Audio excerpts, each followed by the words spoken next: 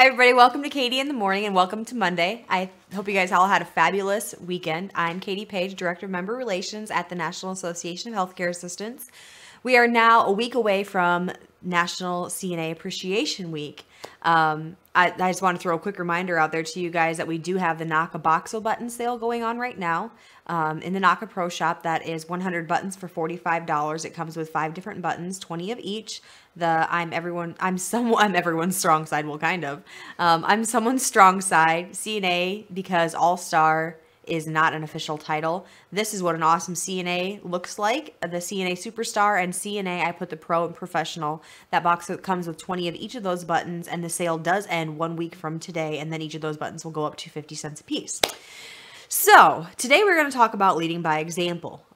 It's not something that's very easy to do. We all have our own thought process, our own struggles in our personal life, and I know they tell us to leave those at the door, but that is not as easy as it sounds. Especially the preceptors out there, if you guys are training new CNAs and orientating them into the long-term care field, you literally have to be at your best 100% of the time that you're there, showing this professional person that you are on a daily basis, and even one little freak out or one little episode can tarnish your entire image that this person has for you. Another thing that I'd like to point out about leading by example is it's not just in those walls. It's not just in your place of employment. For example, probably 10, 12 years ago, we'll say, I was friends with this girl, and she was one of the lead CNAs at the place that I worked. Fabulous. I mean, got everything done on time. Her residence always looked amazing. You could go down her hallway and literally bounce a quarter off of the beds that she made. But outside of those walls, I ran into her downtown once, and she was like the most wretched little witch you've ever met in your life.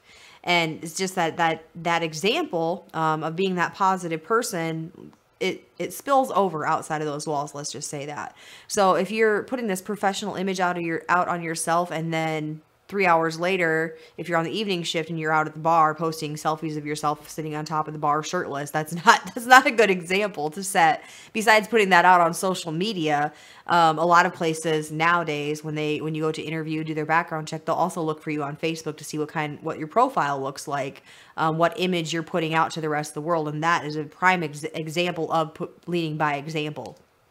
So if you are kind of have like a sailor's mouth and that's constantly on your timeline, your profile is public, future employers are going to go back and they're going to look at that profile. Social media plays such a huge role in everything that we do nowadays.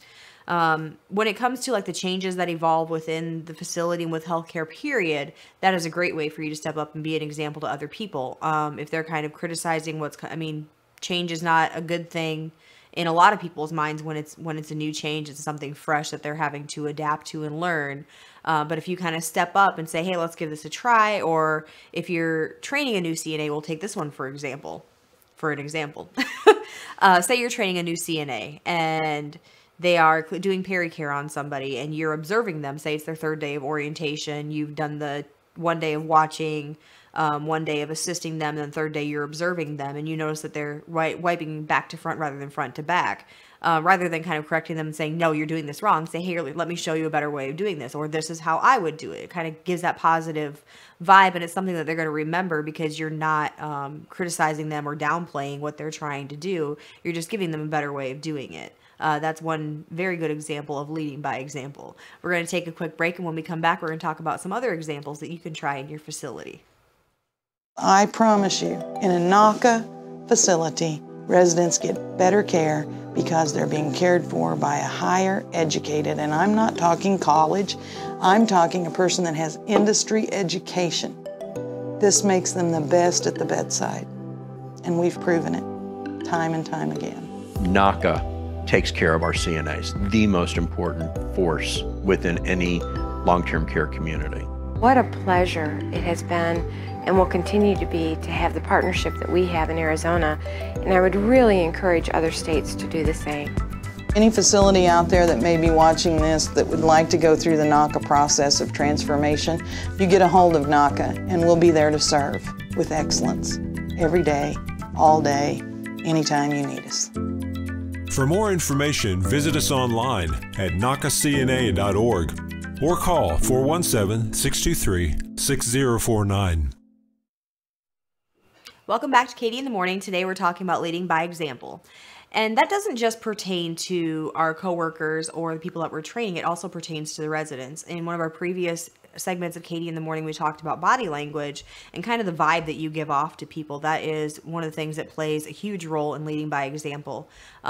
Just like kids, residents kind of read your aura, so to speak, and they react to the way that you're reacting. So if you're putting like that good vibe out there and putting an example out of how you would like them to react to you, that's always the best way to go, especially in the dementia care units. I know alarms are a minimizing thing in facilities, but if you're training a new person and you have a resident that has an alarm going off, one of the things is to like react in a positive way. Don't tell that person, you've gotten up 15 times during this shift and I can't get anything else done. You know, show them how to redirect that person, how to reposition that person, how to kind of change that person's mind about what's going on, and let them, the person that you're training, know they could be in a completely different stage in their life than what they're actually in, especially with dementia care people. They may wake up and be a 7-year-old little boy again when they're really 92 years old. They're just kind of reliving that past, processing those memories in a strange way that really nobody understands when it comes to Alzheimer's and dementia.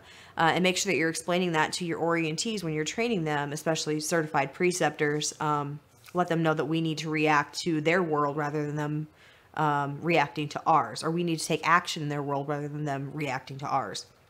But when, like, back to my main point about leading by example, especially the dementia care units, when you're trying to get them to do activities and redirect them, don't be afraid to let them kind of clean off the tables, wipe them down. Those small kitchen tasks are going to help them, especially the ladies.